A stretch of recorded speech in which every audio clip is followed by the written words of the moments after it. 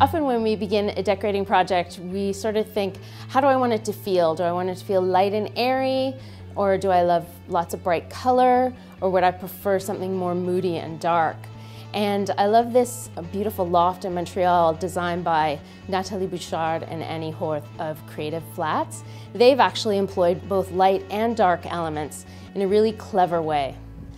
The loft is fairly small, about 780 square feet, but it feels very spacious because of the 10-foot ceilings and giant windows. I love the way Annie and Nathalie have used the dark paint colors and cabinetry to kind of define the two ends of the space, which is a really clever trick because dark paint colors and cabinetry really blur your perception of the perimeter of a space, so it can seem quite a bit larger than it is.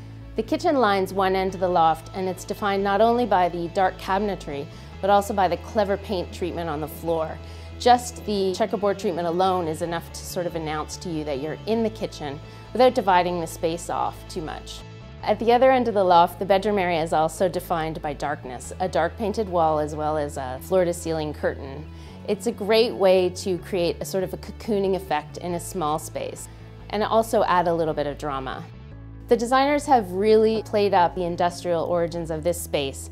The windows are spectacular. They've maintained the exposed pipe ceiling, brought in an industrial-style coffee table. It definitely feels cozy and welcoming. A lot of that has to do with the beautiful giant Chesterfield sofa, the layered art on the wall, as well as the Persian carpet.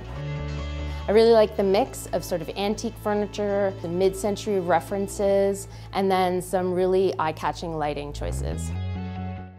When you have a great mix of furniture like this, painting the floors the same color as the wall, the same white, really allows all the elements in the space to pop, and you really see the shapes of all the furniture. It's a bit of a gutsy move to paint floors white, but you can see the effect is well worth the effort. The beautiful mix of furniture really pops against the white background.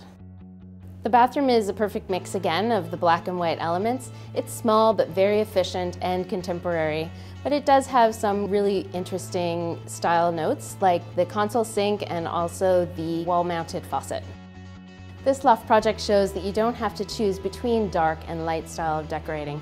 You can combine them both creatively and end up with a warm and welcoming space.